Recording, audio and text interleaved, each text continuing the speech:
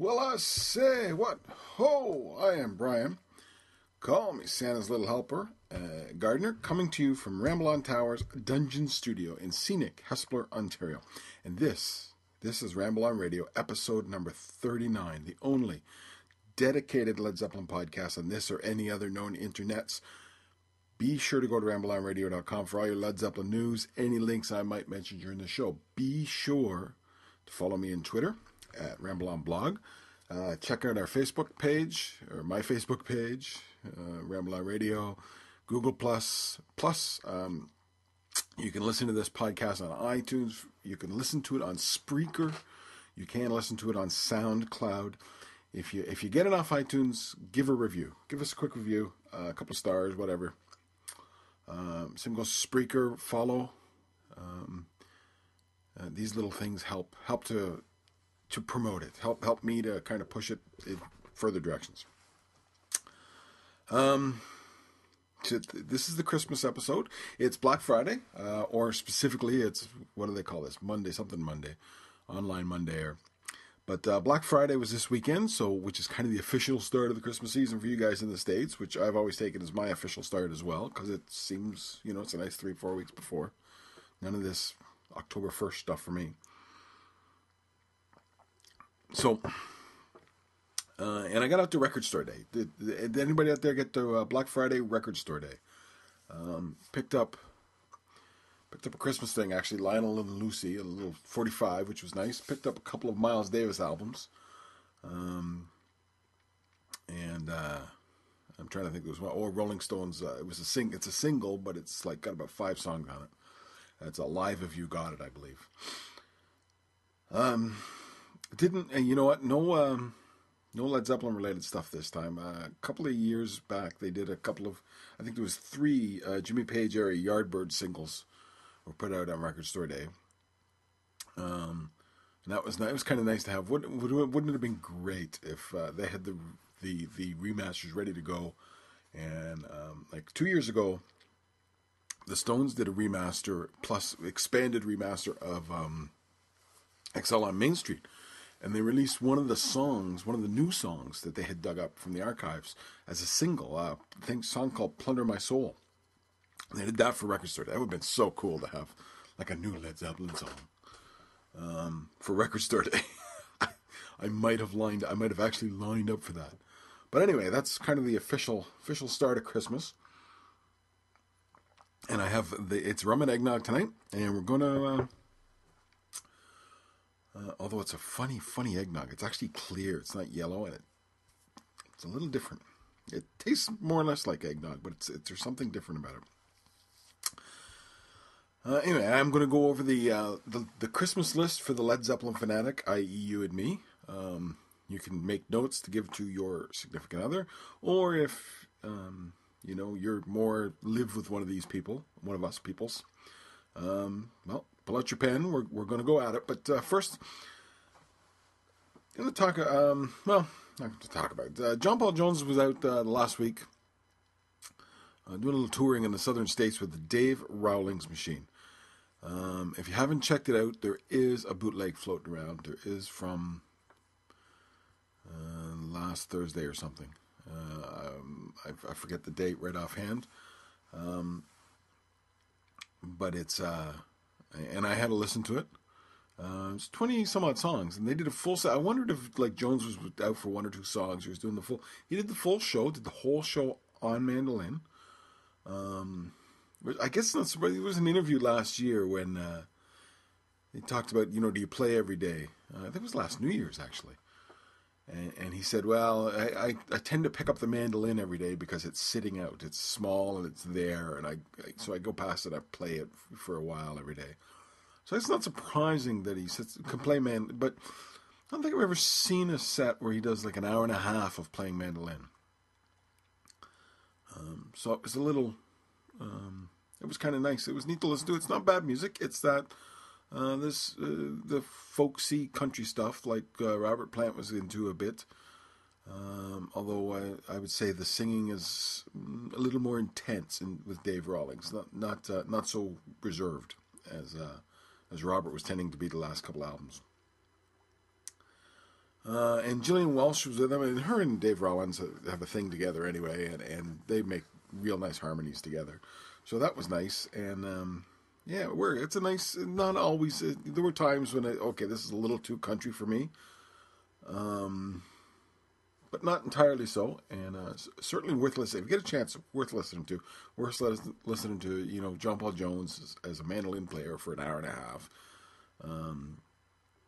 That's yeah. And I was going to give you the set list, but you have no idea how much work that would be at this stage. I think, and my computer's being really funny. It's taken me about half an hour just to get everything cranked up and turned on, so it'll do this. And yeah, you see, I'm just trying to bring up the Finder so I can maybe give you the set list. And I mean, it's taken forever. It's taken for friggin' ever here.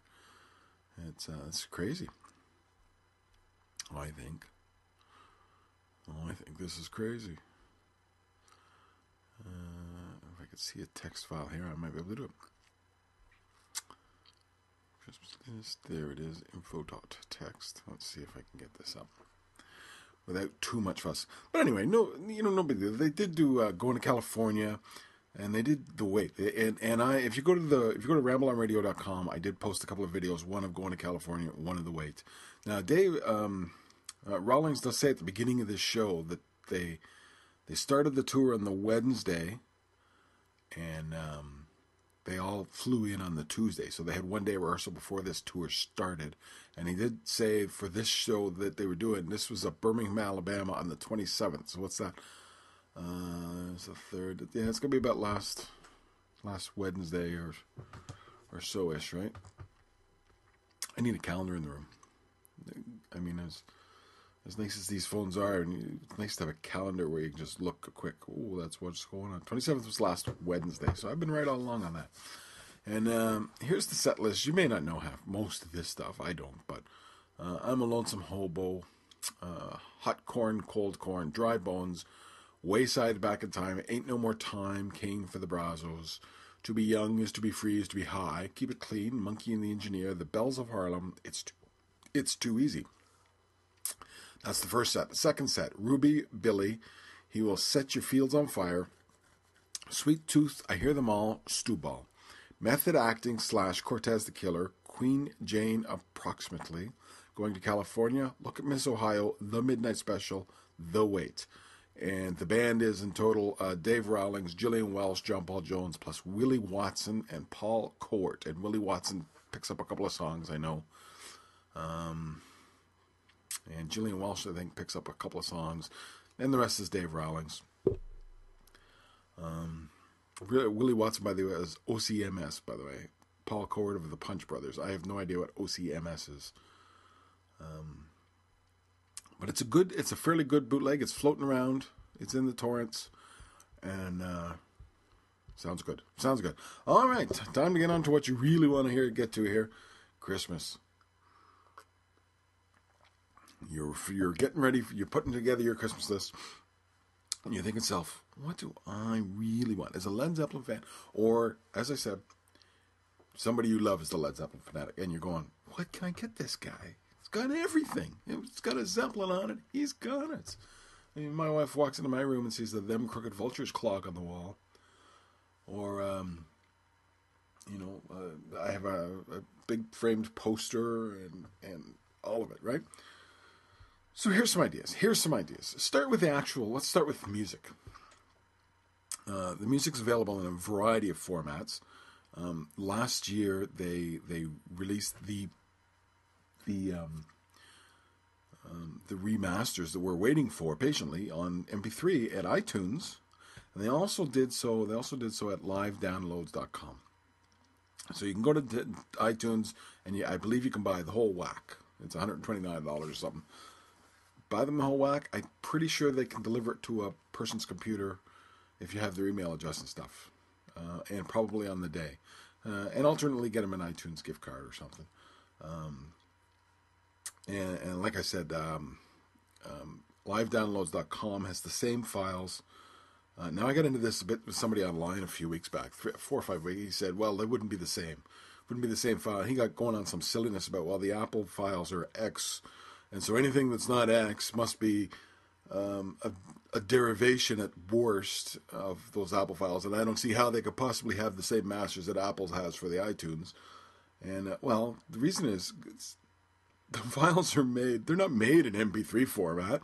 They're made in a friggin' WAV, or probably some very high-end version of WAV in the studios, and then converted to MP3.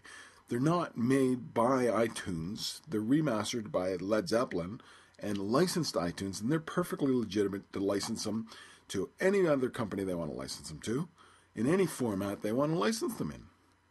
It's that simple, really. Led Zeppelin owns it. They license it to iTunes. They allow iTunes to put the Masters for iTunes sticker on it, but the same masters can go out to any company. And they would have the conversion tools to convert it themselves and send it to the companies that want it. It wouldn't be the companies that do the converting. So this silliness of, well, only iTunes could possibly have that. It's just, I kind of went there once and then said, screw this. I'm not arguing this. That's just silliness. But anyway, livedownloads.com has the files. iTunes have the files. Then there's the LPs. Go to the used record stores, you can dig up the LPs. Go on iTunes, you can dig up the LPs. Don't have a turntable? You can get turntables. I have an Ion turntable, and I know the turntable geeks and the real audio geeks hate these things. Say I'm ruining my records. So what? I'll be dead in 20 years, 30 years. And what do I care what happens to my records? If I imagine if I had a heart attack tomorrow, my family's not preserving the records. They're in the landfill. So, I enjoy this. You can also get these Crosley ones that you can actually put them in the living room. They look nice and they, sound nice. So how about one of those and a couple albums? They also come in, 8-track, and I have an 8-track player I bought a couple of years ago on iTunes.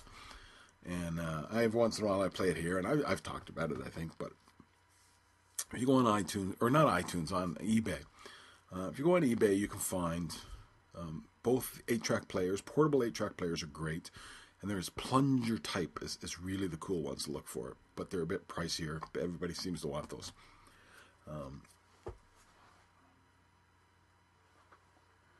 The one I got is GE, and it's just a regular portable. It's got big, like a 10-inch speaker, and it sounds great, actually. Really shockingly good sound. And, and the 8-tracks are there for $1.99 to $5.99. Everything from the first album to In Through the Outdoor is available on 8-track fairly easily. Now, Coda probably is. I don't think I've seen Coda. I know I don't have it. But by 82, when Coda came out, 8-tracks were really pretty much a dead thing. They still did have them. Up into 84, they were selling 8-tracks, I think. But good luck finding Coda. Coda would be expensive because not very many people would have bought it. It'd be the priciest of the bunch. But you really could get, for $100, you could probably get an 8-track player and the 10 8-tracks if you want to spend some time digging around eBay to find all that stuff. Probably for $100 you could get it all. I'm assuming you live in the States, by the way. Most of this stuff seems to be in the States, and it's expensive to ship out of the States. Conversely, you could do cassettes as well. If you're a Led Zeppelin fan, grew up in the 80s, and may prefer cassettes to 8-tracks, go for it. Same deal, right? You could buy cassette players, buy a portable cassette player, or maybe he has a cassette player at home still. I do. And buy cassettes. Rebuy them the cassettes. They're out there.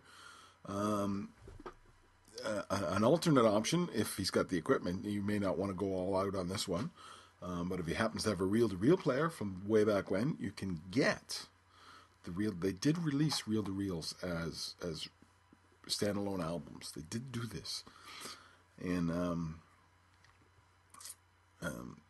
you can find them. They're expensive though. It's a pricey way to go.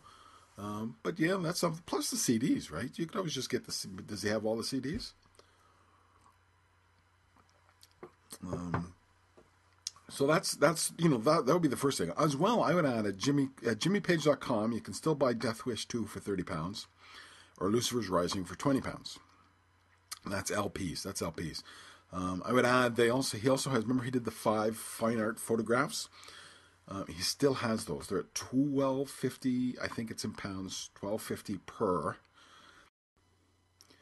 Well, I say what? Ho! I am Brian. Call me Santa's Little Helper, Gardener, coming to you from Ramble On Tower's Dungeon Studio in scenic Hespeler, Ontario. And this is Ramble On Radio, episode number 39, the only dedicated Led Zeppelin podcast on this or any other known internets. You can listen to it on SoundCloud.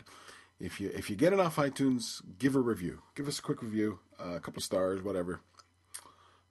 Same goes Spreaker, follow. These little things help to promote it. Help me to kind of push it in further directions.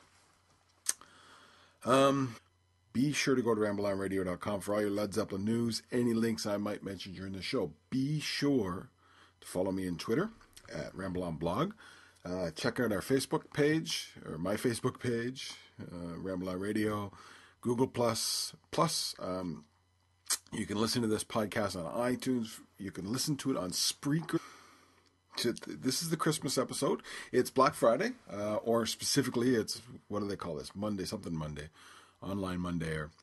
But Black Friday was this weekend, which is kind of the official start of the Christmas season for you guys in the States, which I've always taken as my official start as well, because it seems, it's a nice 3-4 weeks before. None of this October 1st stuff for me. So, and I got out to Record Store Day. Did anybody out there get to Black Friday Record Store Day? Picked up a Christmas thing, actually, Lionel and Lucy, a little 45, which was nice. Picked up a couple of Miles Davis albums.